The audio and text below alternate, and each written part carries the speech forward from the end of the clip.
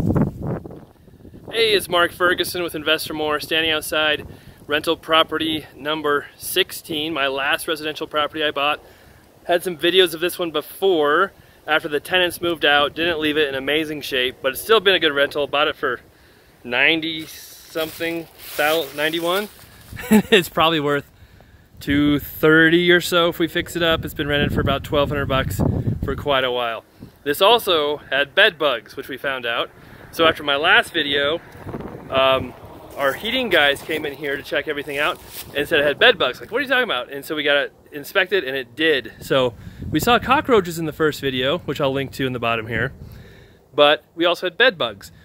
So we had a company come through, superheat the house. That kills all the bed bugs, guaranteed. Plus it kills all the cockroaches and they should be gone as well. Now I was worried about that because we've all heard how a cockroach can survive a nuclear war. Apparently they can't survive 140 or 50 degrees. So keep that in mind. If you need to get rid of cockroaches, don't nuke them, heat them up. All right, so we also had the house mostly trashed out. I'll show you why I get annoyed at my contractors and a little perturbed too, which I know it seems like a common theme in my videos, but I guess there's not much more to say. It is a common theme in my videos. This house is old. I think it's, 1800s. I forgot to look that up, but I'm pretty sure it's built in the 1800s. You can see the original floors, which are okay, but a little beat up. I don't think I've ever seen those before until they pulled up the carpet stuff that was under there. Now we'll go upstairs first, and I'll show you why I'm annoyed. You can see the old plaster. I think I knocked that down in my last video because I thought it would make for a good video. So, I had an insurance claim on this property on Friday because we had the roof looked at. They said it had hail damage. We're in Colorado, have tons of hail. My insurance should cover it, which they will. He said, your door on the second story is open. I'm like, what are you talking about? This house doesn't have doors up there, so I wasn't super concerned.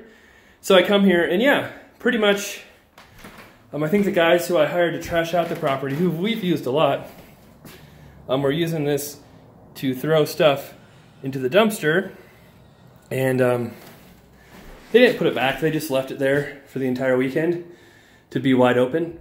And we're in Colorado in the fall where it does get down to, 30 degrees at night. So that's a really good way to freeze your house up and cause even more damage and maybe have another insurance claim, which, it's great. The insurance usually pays out, but if you have too many claims, they'll drop you. And it makes it really hard to get more insurance if you have too many claims. So you have to be careful about what claims you file and don't file.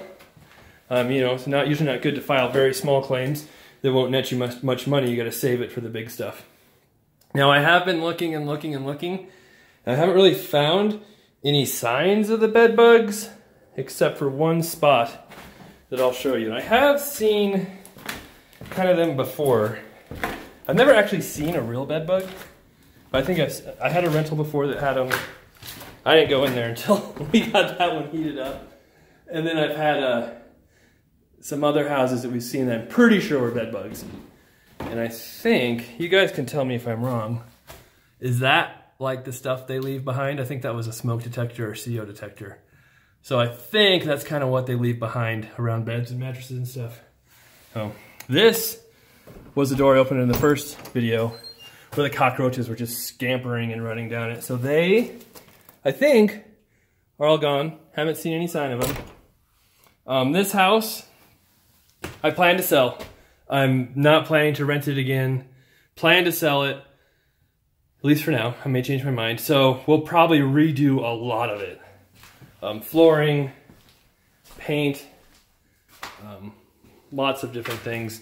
It's old. I don't know if it comes through in the video exactly how crazy the ceiling looks, but it looks kind of crazy. They do have a little half bath in this main floor, which is nice.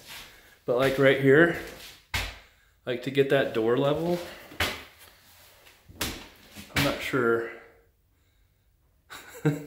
how that happens. But I do have a surprise for you guys. I'm gonna go into the murder room basement.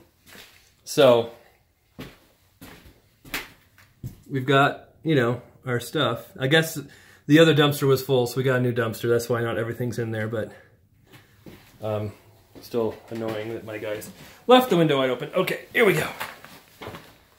It was kind of dumb of me to figure out how to work the light on my phone, because then I do stupid stuff like this. Ooh. But luckily, ooh, look at all those spider eggs. The other guys came down here already to knock most of the spider webs off. And since the house was heated to like 1,000,000 degrees, all the spiders should be dead. So I might get some wonderful spider webs in my hair, but hopefully none, like no live spiders crawling around me. Ugh. This wiring does not look amazing. Galvanized pipes, those aren't amazing. This is it. I guess this is all we have down here. Ooh, we've got the old stone foundation. I know I've owned this. Oh, look at that beam. That's not good. You can tell I haven't been in this house for 4 years. I don't remember that. Look at that. It's just chewed all the way through. I kind of don't want to walk over here because of all the spider web. Oh, there's my hair. Look at that. That almost looks like termites, but we don't hardly ever have termites in Colorado. Once in a while, but that kind of looks like it. So, I mean, stuff can be fixed. That's not amazing, but we'll have our guys check out everything. Who knows, maybe this may stay a rental. After looking at the house more, it might just have to stay a rental. We'll see. But when you have 120-year-old beams, I suppose that can happen. Huh, okay, glad I came down here. All right, so there's the murder basement for everybody. The murder room, sorry. That would make a great murder room. See the new panel? That looks great. But that doesn't mean everything's in great shape. No, that's the house. Always appreciate you guys watching and commenting on these. This one is not one I'm the most proud of, that's for sure. It definitely needs quite a bit of work. But it was super cheap when I bought it. I knew it was a really good deal.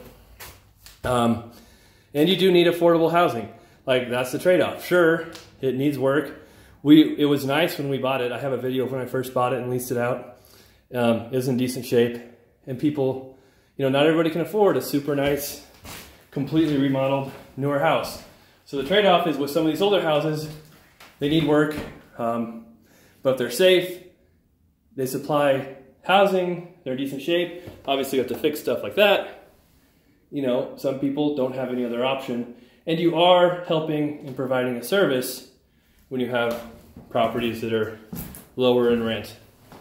It can attract tenants who aren't the greatest. That's a trade-off too. But those are things you have to think about. Some people aren't okay with it. Most of my properties are much newer, much bigger, different areas. So that's the property. We'll have more updates on it as we go along. Decide what to do, if we want to keep it as a rental or sell it.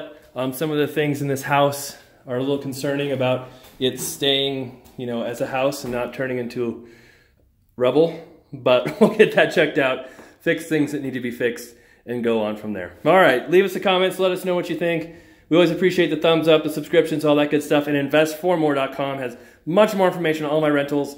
Investformore.com/rentals lists all 21 of them, including the new purchases from this year with videos and numbers and all that good stuff. Thanks a lot. We'll be back soon.